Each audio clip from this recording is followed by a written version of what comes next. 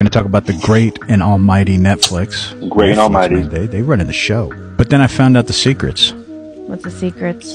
His great uncle was Edward Bernays, and he was the guy who invented propaganda. Sigmund Freud's sister, Anna Freud, gave birth to Freud's nephew, Edward Bernays, the father of propaganda.